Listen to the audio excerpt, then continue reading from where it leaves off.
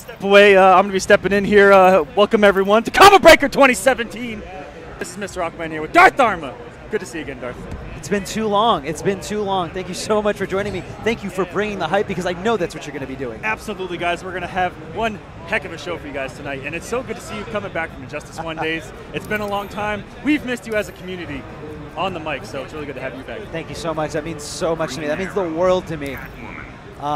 Who do you have for this? Illusions just not going with Deadshot. I thought he was going Deadshot. That's why I went on this whole rant about Deadshot and how everyone loves him. But he's going with another zoner, Green Arrow.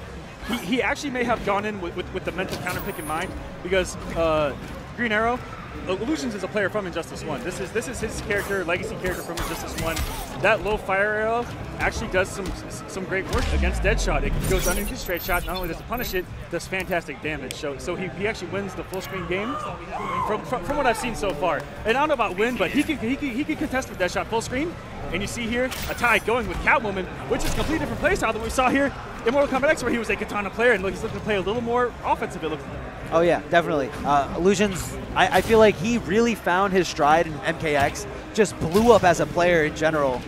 Oh, for sure, especially early on. He had so many results, getting multiple top 8s, and succeeding all the way throughout the entire game's lifespan, and I'm glad we have him here in Injustice 2. All these new guys that came in, going forward into the new game, and of course, you see here Illusions playing a great space game. They gave some great changes to Green Arrow. They actually gave him a hit confirmable launcher. I don't know why, Paulo, but he needs it. He needs it. Some characters can punish it. Batman can punish it with a trait. And here we go, the full screen game. Catwoman, you want to keep out. She has a great stagger game. She has huge damage in this game, and a couple of new moves of her own. You want to keep her out, but you also don't want to just mindlessly zone, because if she gets that meter burn cat dash, she is going to hurt you. Not only that, but her jump in range is ridiculous. The jump 2, best jump in the game. And did you see there? That was actually a bait out of the meter burn air tech by ATAI. He went for a cat dash and didn't do meter burn, as Illusions actually air teched out of it. That was so smart from ATAI to actually bait that out. ATAI looking for the cat dash, and Illusions does not punish it on whiff. He goes for his nice new launcher. Might have been able to get more off that, but I respect getting up the fire trait, because it gives you much more options, especially your full screen. You have to respect it, especially when he jumps in the air, because he can let it go straight in the air. If you try to jump reading that, he's going to go low on it. There's so many mind games here in Injustice, ladies and gentlemen. Fire arrows are great. They hurt way more, and not only that, they knock you down and push you back, which is so annoying, because you made some progress getting in on this zoner. Get back to full screen, sir. Just go back. Just get back. Oh, there's that jump 2, and catching him right, but he has not confirmed the cat dash twice now into a full combo. Fire arrows. Illusions trying to keep his spacing, just staying away. No reason for him to go in. No reason to put himself at risk. Oh, what a down 2 from ATAI, but no conversion. That was pretty wonky on the down 2. Yeah, he flipped himself over to the other side accidentally. Ooh. This is pretty much all Illusions game, all wrapped up. No reason to lose this, unless he's a real master. Never mind. Clutch tech there by ATAI, but the invincible stinger is going to close it out there for Illusions. Do we have a coaching rule yet? I'm not too sure, but here comes Too Easy, one of his fellow OD boys from down in Florida. OD. Those guys were, when they came onto the MK scene, they were the true testament to back in the MK9 days, where they traveled together, they competed together, and they stood behind their players. And you want to talk about smack talk? Ooh. Scene versus scene, the last time I experienced that in tournament play was the OD guys standing around their guy, and I happened to be with all my local guys behind a guy, and it was that scene on scene rivalry from back in the day that we're kind of lacking here as we progress here in the esports. Are we? Is it? I mean, I guess that's what it is. We are progressing, and I think everyone's just getting that mindset, like, let's all come together and help each other out. But we are missing that rivalry. You're right. Absolutely, and it looks like, it looked like Illusions did not press a single button there. Yeah, no, I think we're doing. I think he was letting ATAI check his button, because you saw he went for meter burn cat dash. He couldn't. I didn't see one meter burn cat dash that entire first game, so that may have been it. But it's still going to count. You got it. It's your responsibility to check your buttons, make sure they're right. Absolutely, and a great read on the jump too. But you see Illusions, the moment he gets hit, he rebuilds the space immediately, forcing ATAI to make reads in, and he's punishing him accordingly. And he's going to come launcher, and he does. Gonna load up fire. Oh, still had one fire arrow left. Goes to space, and there's that meter burn cat dash. That's why you can't mindlessly zone. A lot of people think there's no thought behind zoning, but there's so much mind games going behind a full screen game. Especially in this game where there's so many options. Just every character has meter burn roll. There's always something that can be done. Full screen and did not get that back three in time. He tried to time it. It was a little tricky, and it's one of those situations you don't put yourself in too many times. ATAI here trying to whip it good, but unable to get the health lead so far. He's so close. ATAI's been so good at teching every single throw. Every time Illusion's tried to grab him, or I guess Illusion's just been conditioning him to expect the throw. Oh, that's a good crouch on the trait, and ATAI here taking the lead. It was his button. It was all his button. That's all it was. Illusions with these fraudulent wins. Absolutely. He said, I didn't meter burn cat dash. Your zoning was fraudulent that very first game. And look at this man. And there you go. That right there, he did not meter burn in the last game. So looking much better. Having his meter burn button. It's a whole new player when you can actually meter burn, huh? All right. And Ali decides to go for 2 bars, 25%. That's a pretty good deal. Oh, trying to whip, but barely dodging that. Did you know that Catwoman has a whip that says Bruce's favorite? Yes. Oh! Here we go. I was aware. I think I saw you tweet it out. It needs to be explained. And wonderful conversion by Illusions to get the corner pressure. Oh, dodges. Oh, he's burning! He's burning right now. He's burning. He's getting a taste of his own medicine, as it were, with those fire arrows. That's true. Catwoman's not going to take that lying down. Oh, I think that could have been a neutral jump too, but he just wasn't sure if he was going in or staying out. And that is the mix-up in footsie ranges. Are they going to come in? Are they going to come out? Dashers are very reactable in this game, so a lot of people can down one punish accordingly when someone tries to dash in, or just check with your fastest advancing normal. Great tech by Catwoman. Oof. And the jump in too for a full combo, but didn't have the meter. And there have been a few competitive players playing this character. We've seen Samij. We hope 16 comes back. 16-bit comes back, please. Please, 16-bit. And back to the full screen game where he has to make a read. And good block. A lot of people forget that overhead at the end. It's very sneaky. Very sneaky overhead, especially when you're coming straight from a low.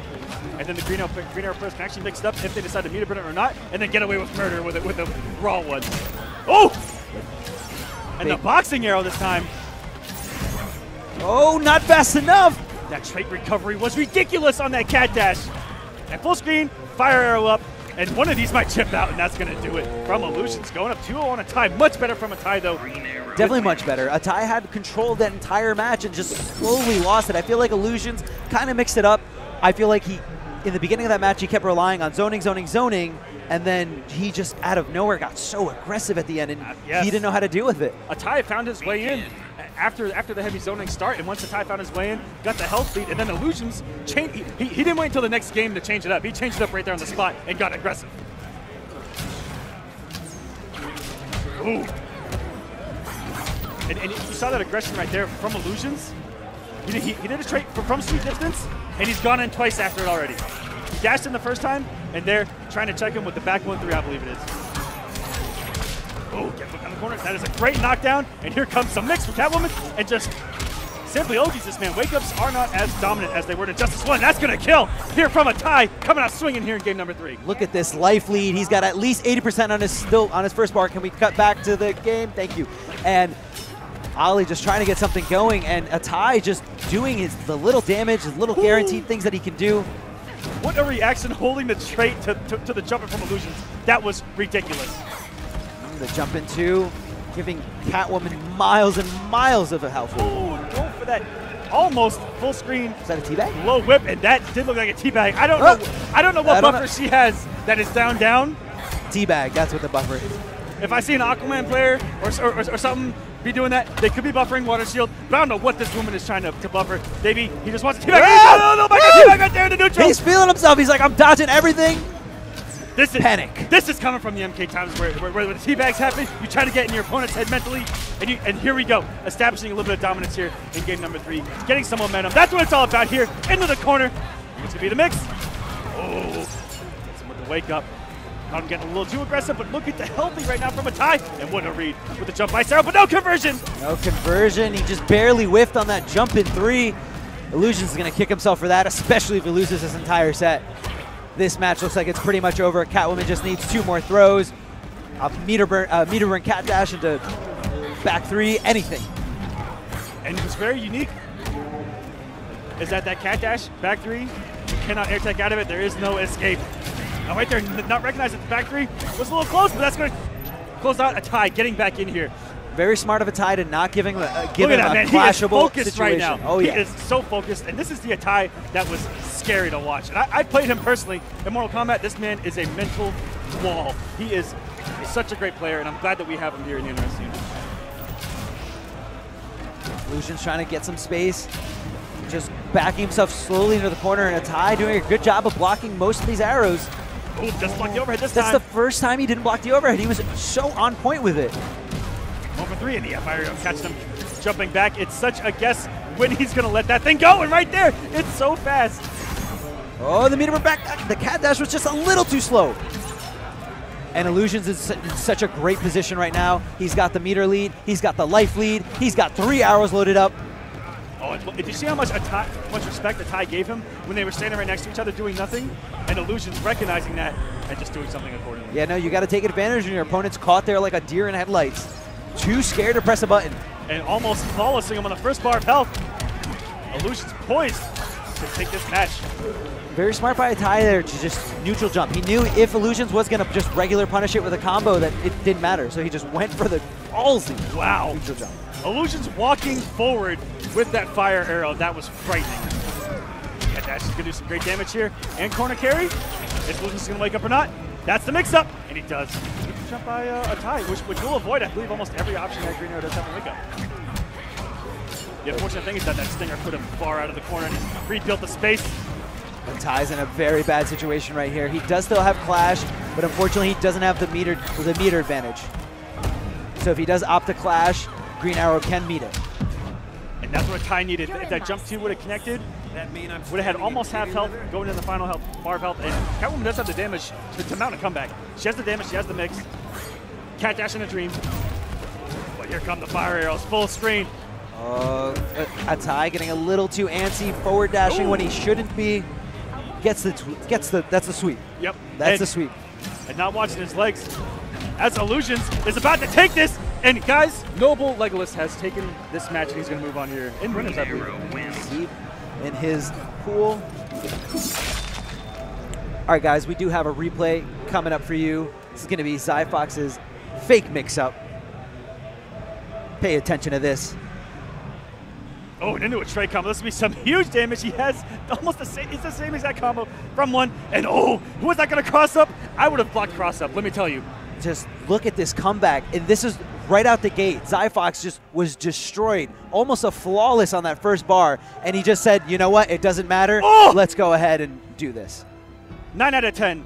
That's a cross up. And then the air tech catching him with the down 1 into the ground pound. And look at this conversion at the end. That down 1-2 at the end of this looked like he had dropped it. That was very last second. So tiny. That hitbox on the down 1-2 is so small that you can easily miss it. Forward 3. Where's it hitting? No idea. You know what? Who knows? Who knows? Flash knows. Yep, only the Flash. He actually went back in time, knew what the mix-up was going to be, and told himself, do this, because guess what? They're not going to block it. Look at this. Look how low he gets to the ground and how easy it is. Oh, no, we cut away, but it's very, very easy to miss that last down 1-2